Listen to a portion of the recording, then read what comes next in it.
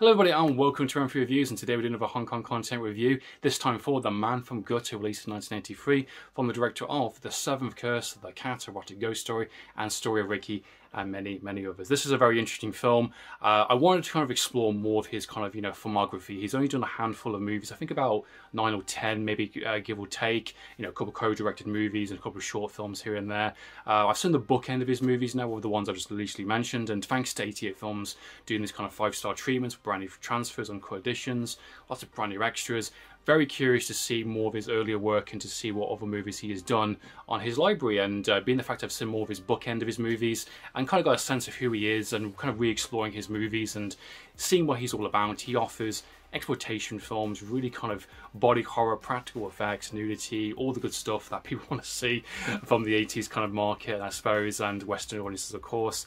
And these are interesting films. These are films that I kind of clicked a bit more with. What was his early films like, and how he got the reputation to become the director that we kind of know and love, I suppose, in that sense of the kind of, late 80s and early 90s. And I came across Man from Gutter, a very super low film, surprisingly from Shaw Brothers Productions, one of their kind of rare 80s movies, which I've mentioned before, that I'm surprised that Shaw Brothers carried on doing movies into the 80s, because Golden Harvest and a lot of these kind of rival companies were really kind of dominating with the hero bloodshed movies.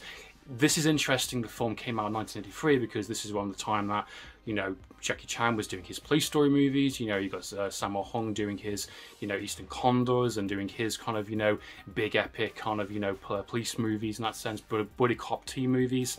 And this one is risky for not only kind of like Shaw Brothers kind of trying to see if they can change and adapt to the kind of the growing market, going away from the traditional kind of martial arts films, period piece movies that we kind of know for what Shaw Brothers do, but taking a risk on a director that would be his second or third, I think, debut, I believe. This one's a very gritty, very kind of grindhouse kind of, exploitation, down and dirty police drama thriller. And this one feels very kind of, cheap in the kind of the best kind of way, in the sense. This feels like, it doesn't have a lot of money behind it. At least I don't think it did anyway. It didn't feel like it does. This is like an 83-minute film, an 89-minute film, and it doesn't kind of mess around. It has a lot of story to tell. It has a lot going on.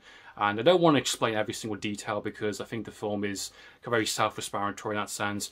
The basic plot of this film is you've got a good cop, you've got a bad cop doing two different things, going about their own kind of, styles and trying to take out the bad guys. You've kind of got a hitman, which is very ruthless, very nasty, who is taking out who wants to kind of take out this kind of, mafia, this kind of drug lord, kingpin guy, that he's going on a mission. He's got reasons behind it. It's very personal to him, and his kills and his methods to go about, taking out these bad guys is very kind of personal. It's very nasty, and there's a whole great sequence of a tennis racket where he's literally putting the guy to death for a tennis racket. It's pretty nasty. And then another side plot, you've also got a thief, a kind of, a guy that came out of prison who wants to kind of do one last big score with his wife and some friends, and all these kind of little sub-stories kind of all intertwined together within the kind of late second act into the third act especially. So you've kind of got like about 3 or 4 different storylines going on roughly, and the film alternates between all these different characters and kind of the main bad guys also in the film. It's a very simple film. It's nothing kind of crazy, nothing too kind of like complicated, even though there is a lot of story going on. You've kind of got your traditional kind of setups with the good guys, the bad guys, the good cop, the bad cop, the armed robbers and the hitman, and how these kind of storylines all tie into each other. It kind of feels like an inspired kind of Ringo Lam movie kind of thing. I can see Ringo Lam doing this type of movie with like City on Fire, especially with School on Fire later on. These are the type of movies that Ringo Lam tends to kind of focus, and just kind of see his take on that type of world, that type of story is quite fascinating to me.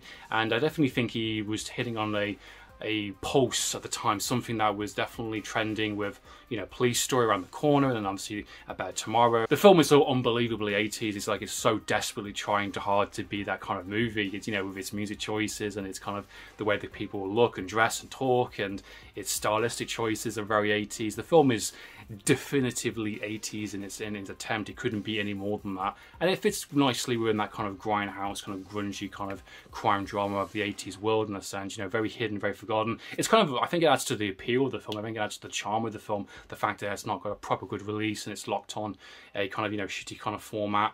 you know, we're on the VHS kind of market. And I think with a really nice kind of 5-star release like 88 Films are pumping out with, like, you know, The Seventh Curse, for instance, I think this could get a second chance, a second life within the kind of home market.